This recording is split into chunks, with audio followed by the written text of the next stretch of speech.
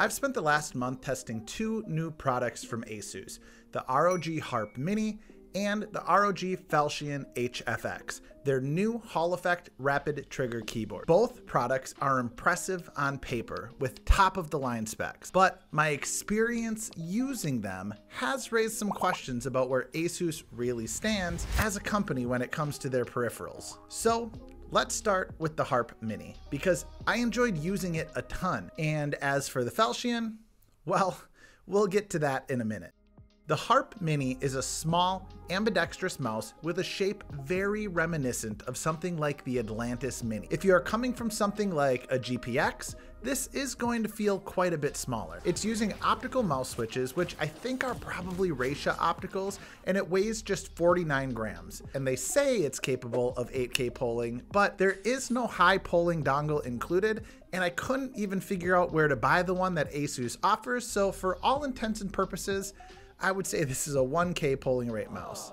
This isn't an issue for me, but if you need bigger numbers, you may need to shell out some extra money because as far as I can tell, this product doesn't exist. The Harpe Mini does allow you to customize almost everything with either a combination of button presses or using the controls on the bottom, which is great because the alternative is using Armory Crate, and well, I have a whole section coming up on that experience, so stay tuned for that. The Harpe Ace Mini, though, really is well built.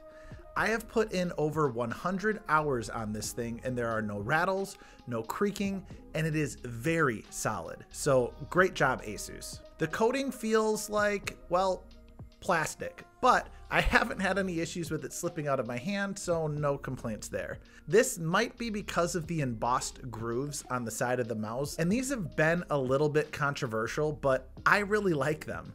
They give a nice consistent place to put my fingers and really is one of my favorite things about the design. I have no complaints at all when it comes to the clicks, the side buttons, or the scroll wheel. All of these are top tier in both feel and function. Sharp, tactile, and overall, just great. So the mouse is good, but what about the keyboard? Well, the Falchion actually has a lot of very interesting features, and it is a breath of fresh air to see some true innovation when it comes to a keyboard. That said, using this keyboard has been really frustrating. So let's take a look at the features, and then I'll go over the issues.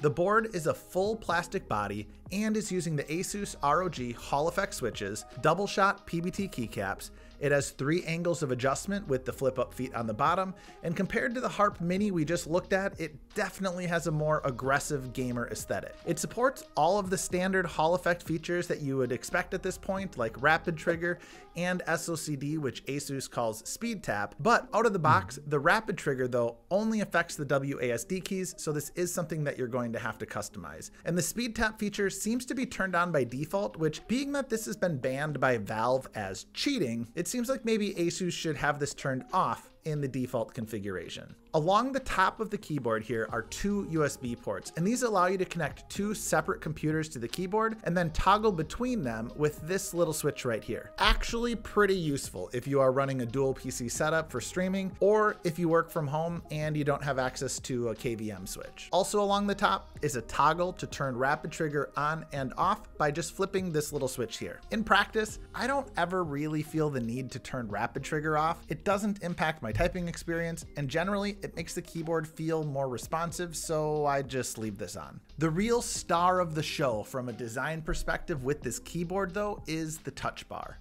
This can have multiple functions that can be toggled with a small button on the top left, and it allows you to customize it to do things like media control, adjust the actuation point, or change RGB brightness. Now the coolest of these is definitely the actuation point adjustment, which lets you change the depth at which the keys on the keyboard actually register your input.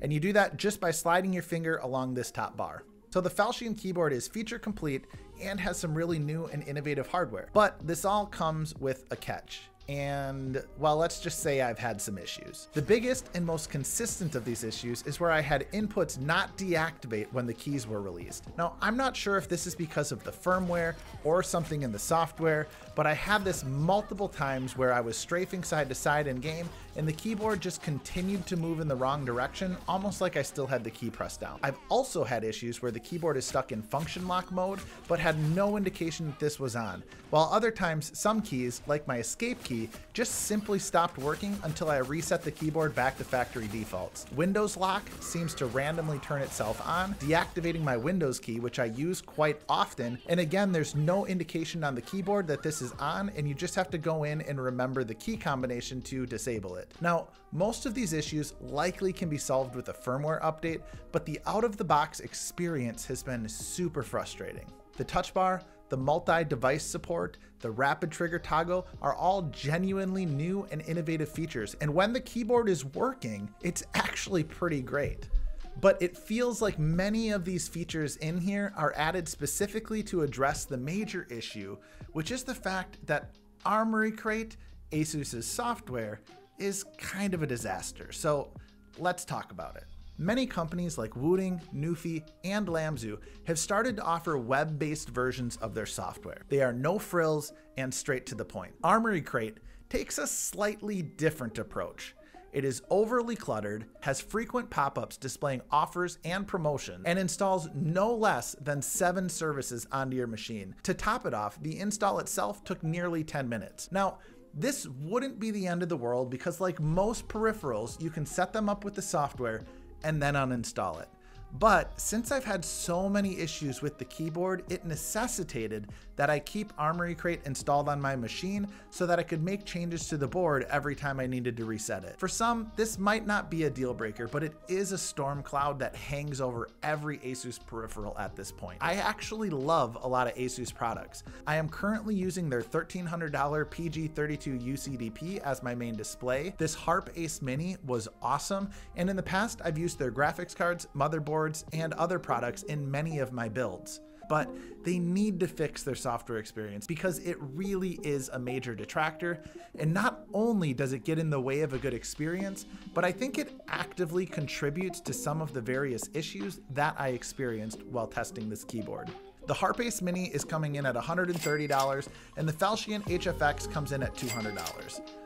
ASUS is a premium brand, but if you're going to charge a premium price, I think you have to deliver a premium experience. Thanks for watching. I'll see you in the next one.